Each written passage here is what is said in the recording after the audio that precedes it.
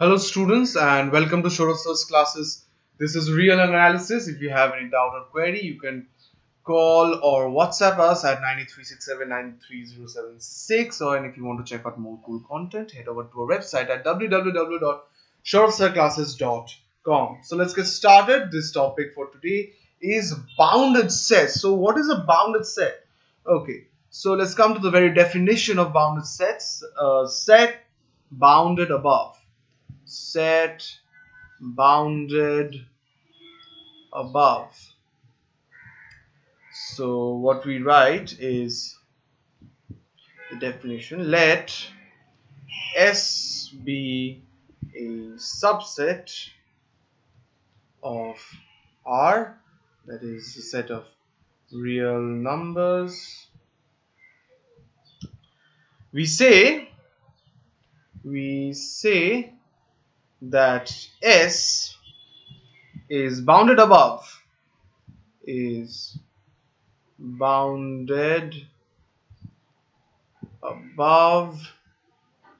if there exists a real number B. In fact, let me write this as B belongs to R, not necessarily a member of S. B not necessarily a member of S, such that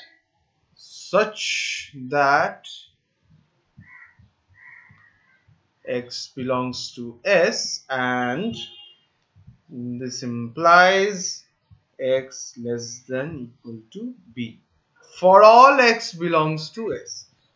So the number B is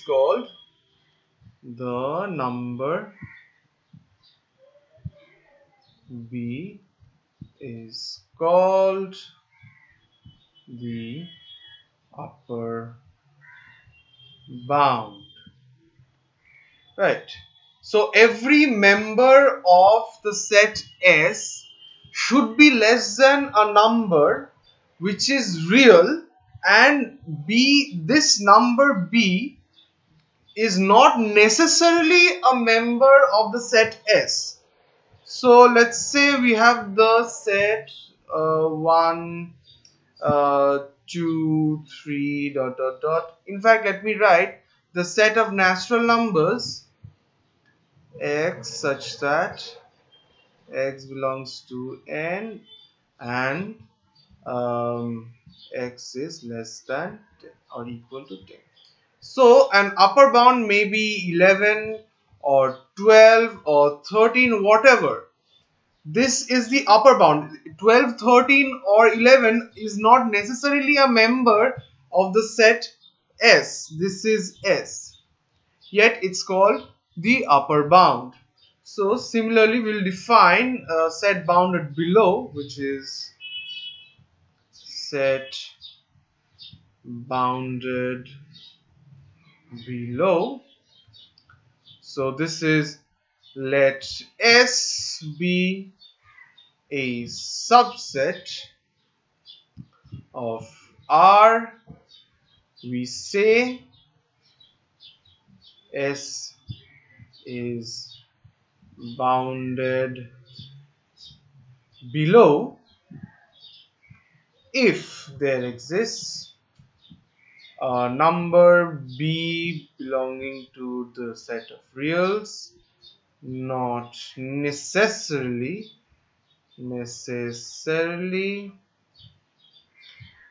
a member of S, such that just pull this up, such that X belongs to S implies X is, in fact, right, B is less than equal to X for all X belonging to S.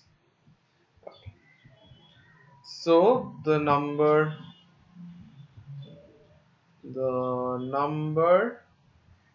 B is called the lower bound of S of S.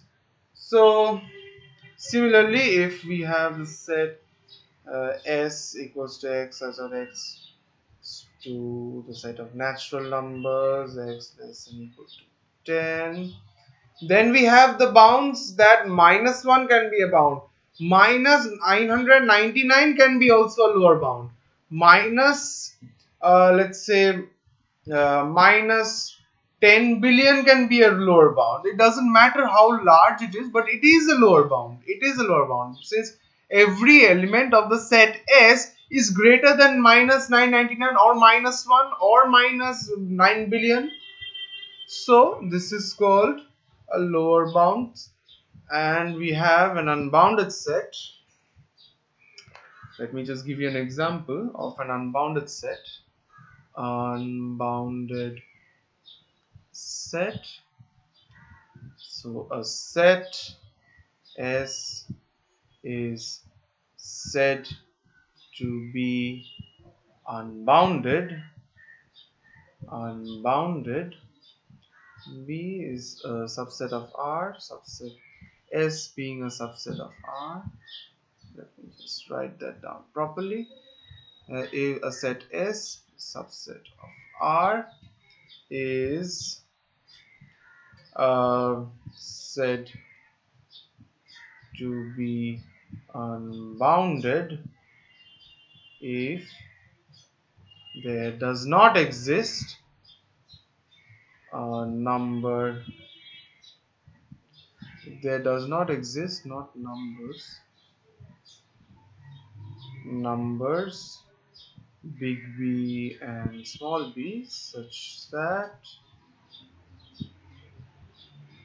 X belongs to S implies X B. So as you can see, this B is the upper bound and B is the lower bound, and there does not exist numbers B and B such that this definition holds. So we have, let me give you an example of an unbounded set. Let's say the set R. No matter what number we choose, the set R is never bounded, because no matter how large the number is or how small the number is, we still cannot find a number small enough so that it lies outside the set of R or inside the set of R, such that every element of the set R is either less than that number or is greater than that number. We cannot find a number B, small b, such that it is every element of R is greater than B, small b, and we cannot find a number capital B which for all elements of the set R it is less than that number. Say suppose you want to take 10 to the power, let's suppose, give me a huge number. So let's suppose this number still belongs to the set R, and you may say that we write R as this is R minus infinity to minus infinity. These are the lower bounds, but this is not true, because the infinity and minus infinity are belonging to an extended set of the real numbers. So it is not a subset of the reals, and hence these are not true bounds of the set of R. Right? So thank you for watching this video. We'll be back with more interesting concepts in the next video.